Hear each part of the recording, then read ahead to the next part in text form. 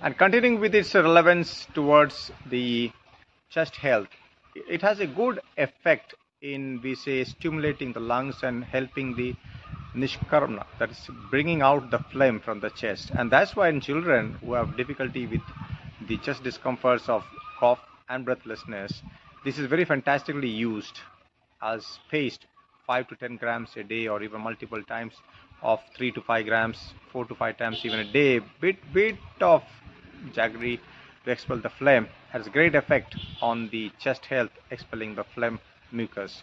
Also, in terms of digestive capacity, dhania water, 15-20 grams of dhania crushed, boiled in about half a liter of water, consumed multiple times a day with a bit of sugar for the taste sake.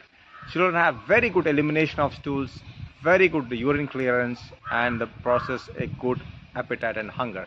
So that has a great effect on the digestive system, as much it has on the urinary system by being a diuretic. So this has good effect for the lungs, it has good effect for the gastro system, and good effect in the urinary apparatus by expelling urine very fantastically.